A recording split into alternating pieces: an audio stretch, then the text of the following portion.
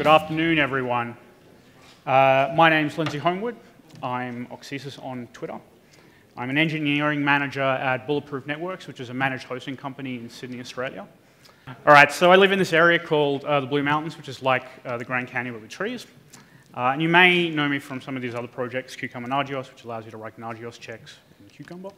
Visage for graphing data in the browser from Collecting and Flapjack, which you're interested in, you can come and talk to me about later on. Okay.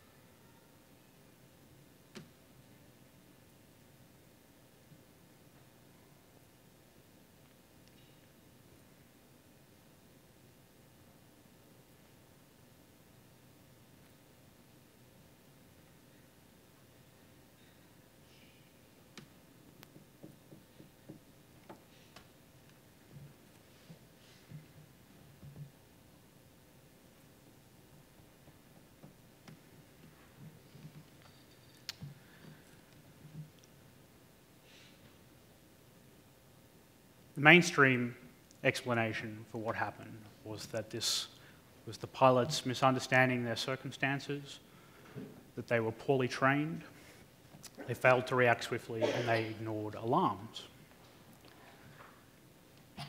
And this was a view espoused from very major, well-known publications that we sort of know and expect to deliver something reasonably accurate, something that we trust. Maybe not Gizmodo, though. And this is a very convenient narrative for what happened in the final 15 minutes of the flight. Specifically, decomposing all the different things that happened and trying to hone in on the broken component and find that root cause. And the simplest root cause is this human error. The pilots were negligent, they weren't following their training, they crashed the plane. And this feeds into this concept of having bad apples, amoral actors in our systems that are actively working against the normal functioning of that system. And then there's this mentality of if we weed out the bad apples, then maybe that system will equalize. But Sidney Dekker, who's a professor of human factors and flight safety at Lund University in Sweden, says that what you call root cause is simply the place that you stop looking any further. So why don't we start looking a little bit further? Let's look at the flight experience of the people that were operating the plane, given that they were apparently poorly trained and inexperienced. We have Captain Dubois, 10,988 flying hours, of which 6,258 of them were as captain. On this particular plane, an Airbus A330, there were 1,747 flying hours as captain. Let's look at Robert, first officer. 6,547 flying hours, of which 4,479 of them were on an Airbus A330. Bonin, most junior pilot, 2,936 hours, of which 807 were on an Airbus A330. Now, does this sound like that they were inexperienced? Certainly had a lot of flying hours. And there's a fundamental problem with this particular mindset, which is what happens if you substitute other people into exactly the same situation? How are they going to react under the same stresses and pressures? And BEA, which is the French equivalent of the FAA, came to exactly the same conclusion in their report. Specifically, a different crew should have done exactly the same action. We cannot blame this crew. And that feeds into this idea of people just being actors in a complex system. In fact, you could think of them as a system within a complex system, or maybe a series of systems within a series of nested complex systems. How does that tally with this idea of a root cause?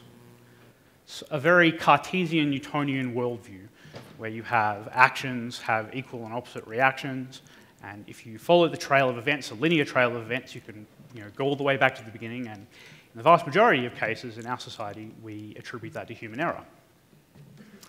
And the real problem with that worldview is that hindsight does not in any way equal foresight. Hindsight converts a once vague and unlikely future into an immediate certain past, also by Sidney Dekker. We're very lucky in that we have all the facts. We have them all nicely and conveniently laid out for us in front of us. And those facts were very hard-earned. It was a 3-year operation to dredge, firstly to identify where the plane crashed, then to dredge the ocean,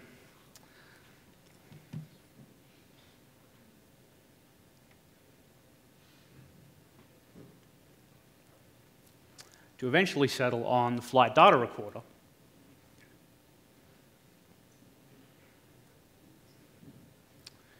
And once we had the flight data recorder, we could crack that open and we could look at all the different figures and numbers and graph them. We also had meteorological information that we could refer to as well, that we could correlate with that data that we retrieved. And on top of that, we have survey maps as well of the ocean. That investigation took 3 years for an event that unfolded in 10 minutes. And the problem was that the actors in a complex system, the pilots, were operating in a very dense and thick fog of war. They had limited facts at hand, and the situation was rapidly developing. And they were applying a concept called local rationality which is basically that people make what they think are the best decisions based on the data at hand. And we're very lucky in that we have hindsight. It affords us global rationality. We have all the facts, we have all the figures, we can piece them all together and decompose stuff and find the broken component and blame that. In this particular case, it was the humans that was the broken component, apparently. So let's go deeper. What were the systems that were actually in play? Let's go have a look at the modes of operation of those particular systems. So you've got a bunch of flight control modes that the flight control computer is operating under, and these are to do with taxiing on the runway in normal law, maintaining an altitude and the attitude of the plane in flight, flare mode as well for landing the plane. And the vast majority of time, an Airbus A330, in fact, most Airbus aeroplanes are operating in this normal law. But sometimes they will transition into this other law called alternate law. And the plane has very, very different flight characteristics when it's operating in alternate law. So one of the sensors that's providing information to the flight control computer is this thing here. It's called a pitot tube. Basically measures air pressure in front and behind of the plane. And you can see here this is actually the Air France 447 plane itself. On the undercarriage of it, there's actually a bunch of different pitot tubes. So a nice redundant system, which is awesome. We've got a pitot probe for first officer, for the captain, and for the standby as well. And all this information is fed into the flight control computer over a series of pneumatic lines and electrical lines. The problem with this, though, is the law reconfiguration feedback. How specifically the pilots are made aware that the flight control computer has migrated from one mode to another. So we're very, very lucky in hindsight to be able to actually see this information. In fact, it was some of the first information that ever came to hand when people started investigating this incident. So there's a system called ACARS, and basically it radios important information from the plane to a satellite, to a ground station, goes over the ACARS network on land, and then it goes to Air France, or whoever the airline operator is. And there's a bunch of important information that it relays here. Non-vocal communication messages, operational computer messages, communication messages, and maintenance messages. And so we had this data set to be able to look at. In fact, this is, like I said, this is the first data that the investigators were able to look at. There's quite a lot of events that are happening here in the last sort of 10 minutes. But this particular one here is really, really telling. It's actually saying that the flight control computer has migrated from this normal law to an alternate law. Unfortunately, the feedback that was provided to the pilots was that a small textual warning on an enormous dashboard with all the knobs, bells, and whistles that you can imagine. Unfortunately, while this was being communicated on the dashboards, the realization didn't actually kick in until a few minutes later. So specifically, these three comments here are really, really telling. So Bonin is saying that, oh, actually, I've been pitching the nose up for a while now. And the captain realizes about 2 seconds later, oh, actually, we're in a stall. That explains everything that's happening. Unfortunately, by that point, that was 40 seconds before the plane was about to pancake in the ocean. So how does your HA provide you feedback? Do you have any sort of reconfiguration feedback when it migrates from one mode to another? Do you understand how these modes behave differently, like in a database clustering software, monitoring system, that sort of thing? Do you know all the modes that your system can operate under? Have you seen all of those modes? A really important fundamental concept here is sensory feedback, so providing contextually relevant information to people that are operating that system. And one very simple way of doing that is an obvious change in the color of the messages that you're providing back, the size, and the font. And that has some interesting implications. So everyone put your hands up. Who here is able to see 3 colors on this screen? Okay, great. Who here is seeing 2 colors? Okay, and who here is seeing 1 color? Okay, that's a bit interesting. So 10% of the male population is colorblind. So 10% of the male population wouldn't actually be able to distinguish between those colors. That's pretty important from an alert perspective. What about type? Who here thinks that this is easy to read? It's atrocious, isn't it? That's a hell of a lot easier, isn't it? Mm-hmm. What about that? No, you all groan. But it turns out that Comic Sans is actually a really, really easy to decipher form of type. So I'm not in any way suggesting that you go out and redesign all your interfaces to use Comic Sans, but you need to be aware of this sort of thing. And what you're trying to really do here is optimize for you at 3 a.m. You want these systems to be as operable as possible when you're operating in a high-stress, probably sleep-deprived incident. Let's have a look at another system that was operating here, the input control, specifically the co-pilot feedback. Now, in Airbus planes, when one pilot is pulling back on the stick or pushing down on the stick, there's actually no tactile feedback that's provided to the other pilot. So for a very large portion of this incident, Bonin was pulling back on the stick, which was causing the plane to ascend, until it got to such a high altitude, 38,000 feet, that the oxygen started petering out, and then the plane stalled all the way. The other problem is the flight control computer. So the flight control computer actually averages the inputs from the two different control sticks. So if you have one pilot pushing down on the stick and another pilot pushing up on the stick, it actually just cancels out one another. Now, there is a little bit of feedback that's provided to the operators. We've got this dual input feedback light here. But as you can see, it's another very small light in a very large dashboard.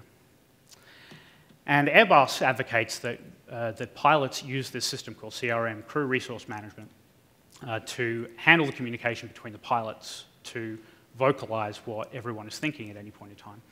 But unfortunately, in high-stress situations like this, you have a thing called the startling effect, where basically people just shut down and they start reverting to well-trained behavior. And sometimes that well-trained behavior in this particular scenario is the wrong thing to do. In fact,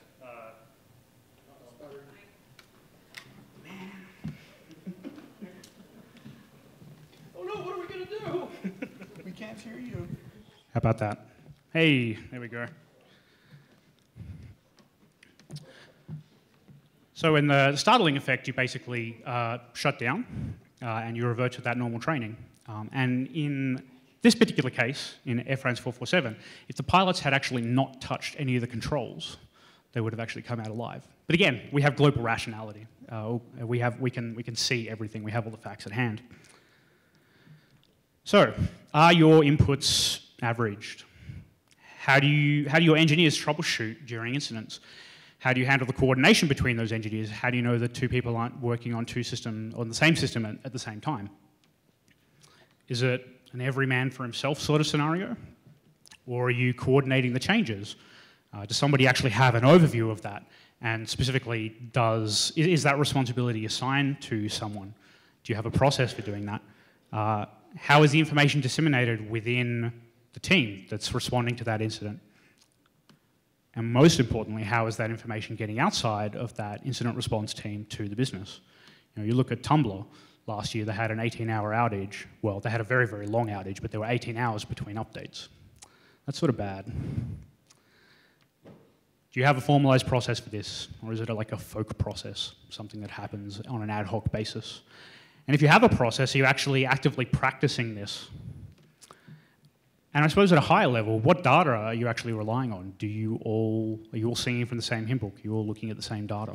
It's a fairly interesting question. So one simple way to mitigate a lot of these effects is to actually pair when you're responding to incidents. So hopefully you have enough people in your team where you can pair up with somebody when you're dealing with one of these problems. And a really important thing to do here is vocalize. So actually, it's sort of like a stream of consciousness with an internal monologue, but make that internal monologue external. The other person knows what you're thinking. And it's really important when you're making these changes as well to minimize and compartmentalize those changes. And really importantly, for analysis later on, is to actually record all the changes that you're making so that you can construct a timeline that's hopefully maintained by your coordinator. And it's massively useful for enabling retrospectives. So another system that was at play was the heads-up display. So there are isolated sensors here. So if you look at the bottom of the plane, again, we've got the pitot tubes for first officer, captain, and standby. And unfortunately, they started reporting back completely different values. because some of the sensors froze up, and then they thawed, and then they froze up again. But they're all working with completely different information, all the pilots. So very significant discrepancies between all of this. I mean, you can see this pretty clearly here, right? You're climbing. No, I'm going down. Okay, we're going down. Oh, actually, I'm climbing again. And this particular one down here is particularly great. So we're in TOGA. It stands for Take Off, Go Around. So the flight control computer is relaying to the pilots that they think that they're actually taking off. So all the data is fairly badly munged at this point. It's completely unreliable. And Airbus take the position that, well, you should be using CRM to manage that. But unfortunately, if you have a fairly reduced adaptive capacity because you're dealing with, you're in a high-stress situation, that sort of communication isn't necessarily just going to happen. So I fundamentally believe there's actually significantly different navigational requirements when it comes to responding to incidents. So contextual navigation is really, really important. You want to have some sort of high-level dashboard overview of what's happening across all your different systems, and you want to be able to deep dive on the details to test a theory. And this is really about taking the scientific method and improvising in a very, very short feedback loop. So, come up with a hypothesis, test it, reevaluate, do this in a big loop. And it's really important when you're doing that sort of thing here to make sure that that information is linkable so that you can share it with other people on the team that are responding to incidents as well. Ryan Tomeko gave a really good talk about October last year, talking about distributed teams within GitHub. And one of the interesting things that he mentioned was that they try and make everything internally linkable. So everything has a reference that people can point back to. And this is really important from a correlation perspective because you'll have different people that are working on different problems under the same umbrella.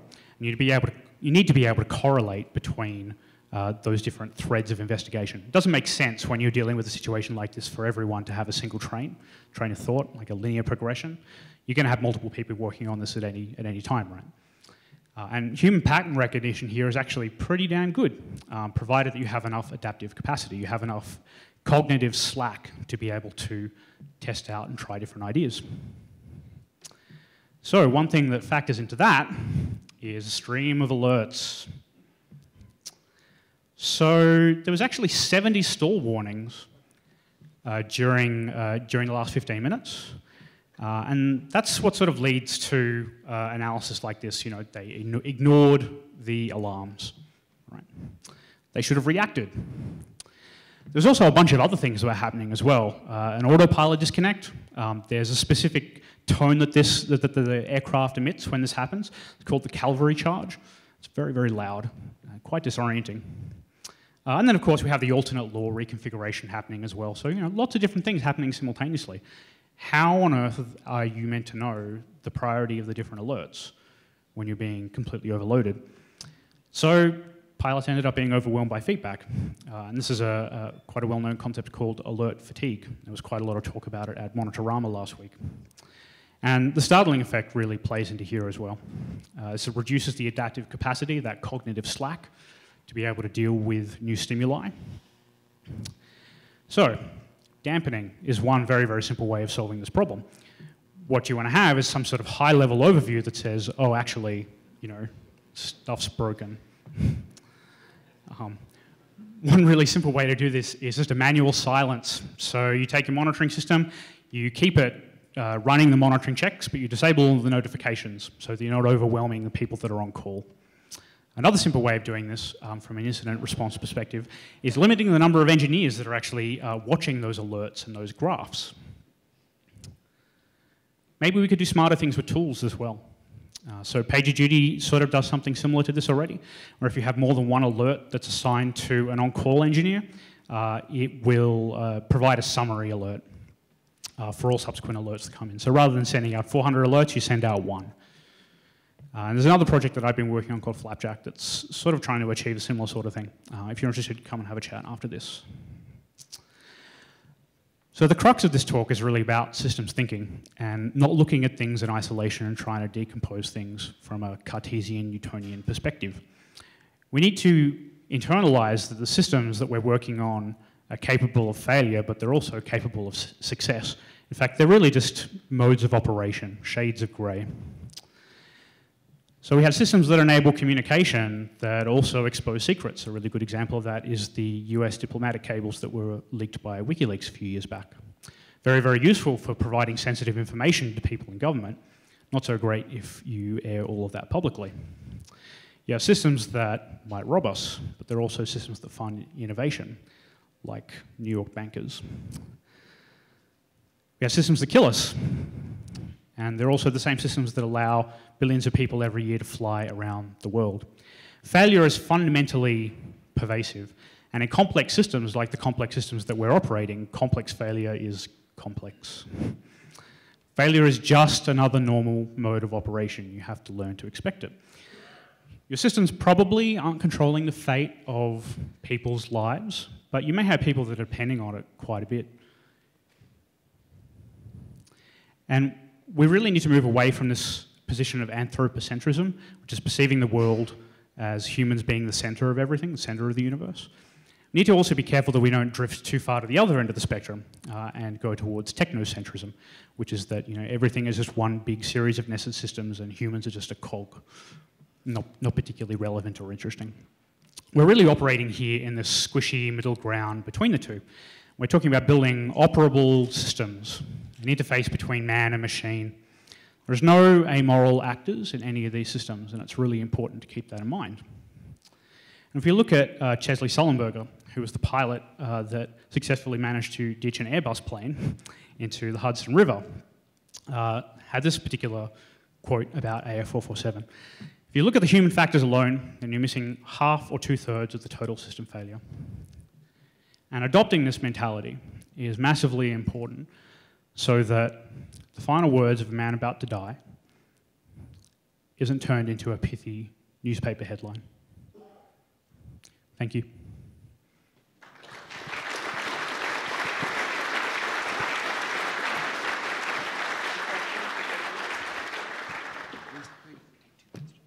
All right, I got time for 2 questions.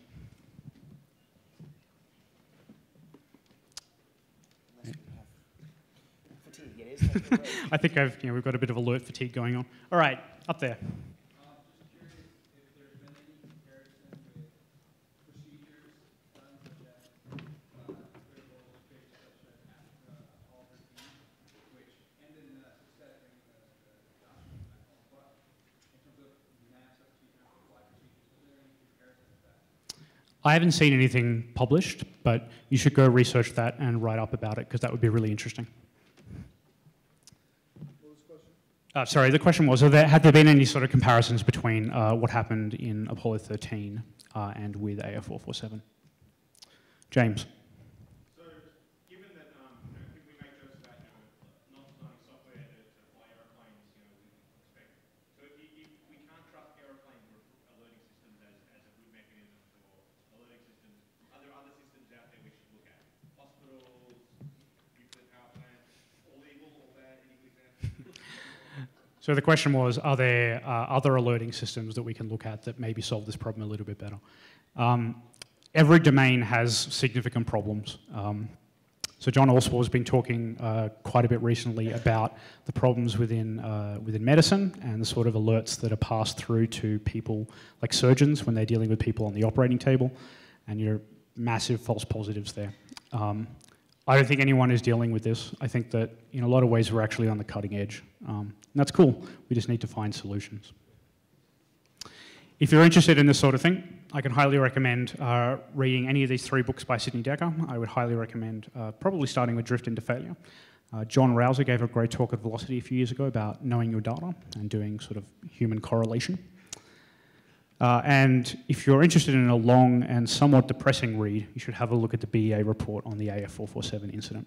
There's copies of it in French and English. All right, thank you very much.